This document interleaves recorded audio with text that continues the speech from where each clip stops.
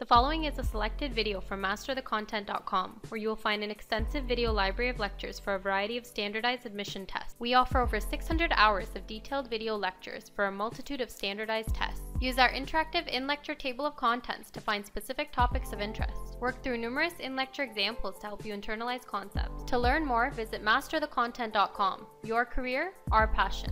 The electrolysis of molten sodium chloride. And typically, you're going to see electrolysis reactions in the other one we just did to demonstrate to you, but you'll see them in a single beaker as we see here, right? Okay, wonderful. For the following reaction, we need to identify the anode, cathode, label half reactions, right? And we're going to demonstrate the electron flow.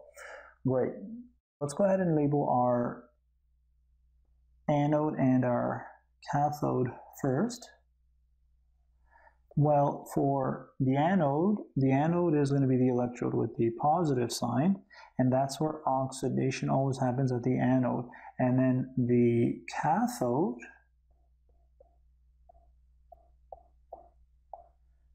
is going to be where reduction always takes place, and that's going to be at the anode.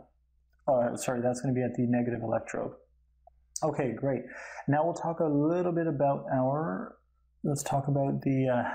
half reactions. Here, our oxidation state is +1 for sodium. Here it's -1. Here it's 0.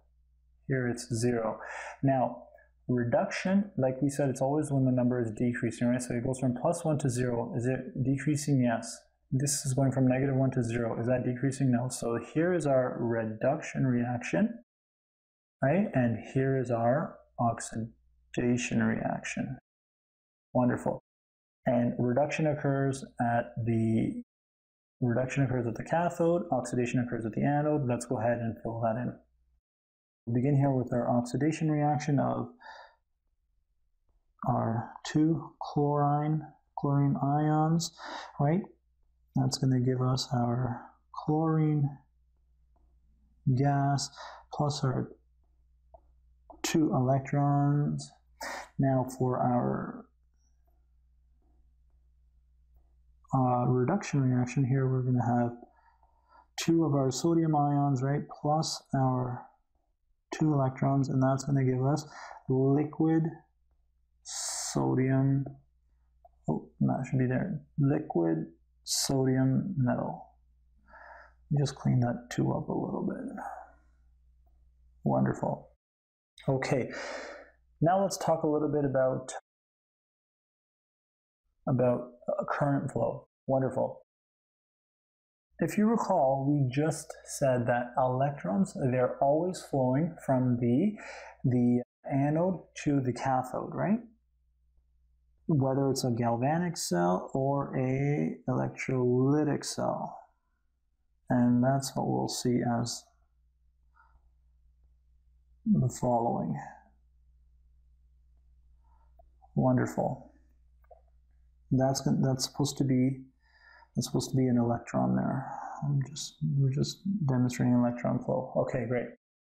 Wonderful. Now, what's powering this, right? Well, it's going to be the battery. The battery is acting like an electron pump, right? And what do we mean by that? What do we mean by it's acting like an electron pump? Well, what it's actually doing is it's pulling these electrons from this positive electrode, right?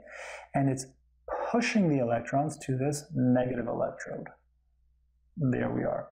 And this negative electrode, what actually ends up occurring is, because it's a negative electrode, it's going to attract, right? It's going to attract sodium ions, and the sodium ions with the electrons from the battery, right? It's going to react here to give us liquid sodium metal, and that's exactly what we would expect. Liquid sodium metal, as we see there. Wonderful. Okay, now in the same regard, to restock the electrons that were taken by the battery here, right? This positive electrode, right? What it's going to do is it's going to attract the That's a little messy. It's going to attract chlorine ions, right? And once the electrons are removed, we're going to see here that we're going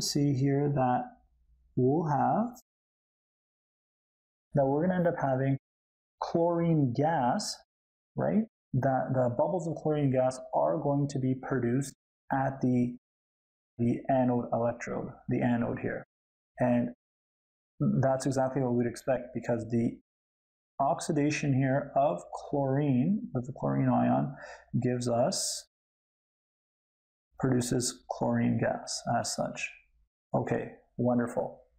Now, let's take a look at this reaction and see what would happen if we also had water present in here. Let's do that actually on the next slide. Oh, wonderful.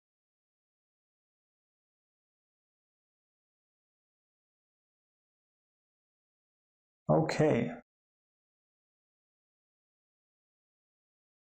So we see here, we'll pretend these values are not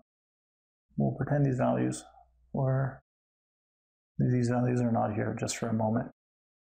Okay, we have the exact same setup, right, as we see here. Now, because we also have water in here, right, there's two possible reduction reactions that can take place at the cathode. Actually, one thing we should mention, remember, reduction always takes place at the cathode, oxidation takes place at the anode. Great. Now, there's two possible reactions that can happen at the cathode. It's either your sodium can be reduced or your water can be reduced. And how would you know which one is going to be reduced? Well, you can check from your standard reduction potential table. Now, if you go here, in a typical test format, you may be given a table similar to this one here, and you're going to have to be able to really extract that information yourself.